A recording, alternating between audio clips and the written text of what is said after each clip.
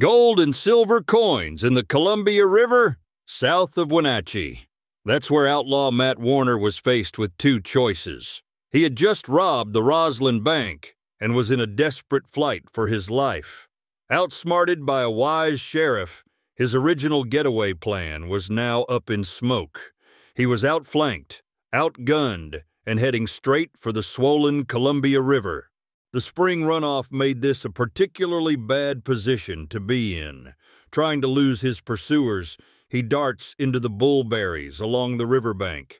Being cut to threads by the thorny bushes, he stops to take stock of his situation. He can hear the lawmen closing in. His heart pumping. What does he do? In front of him is a mile-wide section of deep, cold, dark, raging river. He's on a good horse. Does he give up or try to swim his horse across? The lawmen will not take him alive. They would rather bring him in dead. He needs to lighten his load if he is going to make it across.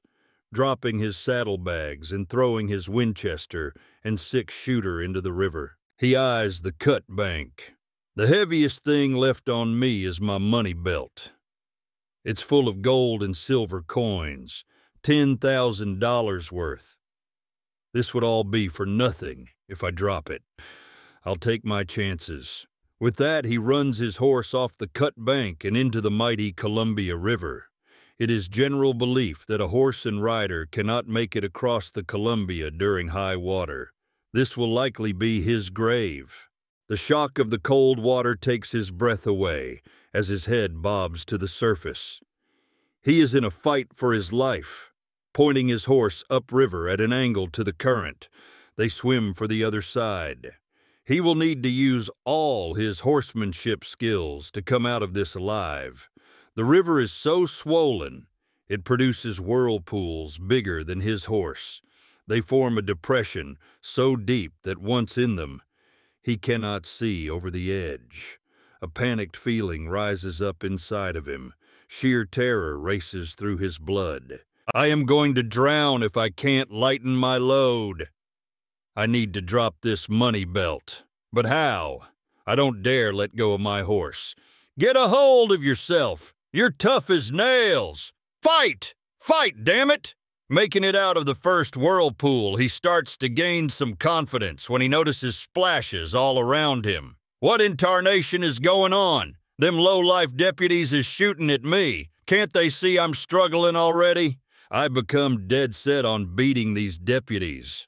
I try to stay as low in the water as I can, even using the whirlpools to my advantage, staying out of sight. Soon I realize I'm making progress. I'm more than halfway across, but still a long way to go. At least they can't shoot at me no more. That's when I notice my pony is getting tired. We drop into another whirlpool, and for a few seconds we are both submerged. This money belt feels like it weighs a ton. I need to drop it right now if I'm gonna make it. Reaching to my waist with one hand, I struggle to unbuckle it. The dang thing won't come off. We dip below the water again. Me and this horse are going to the bottom if I can't get it off. Exhaustion hits me. I can't see straight. My mind starts to get foggy. Just cut the dang thing off, I tell myself. But I can't get my knife out of my pocket. I'm losing consciousness. Just let me get across this river, and I will change my ways. I will never rob again. With every stride of his horse, they sink below the water like a heavy log. Looking up, Matt notices that they are almost at the shoreline.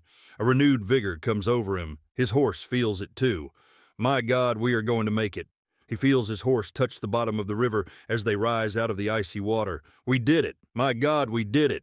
As his horse staggers onto the dry riverbank, he slides out of the saddle. Too weak to stand, he collapses to the ground. Looking back at the river, he sees the deputies on the other side and smiles. I did it.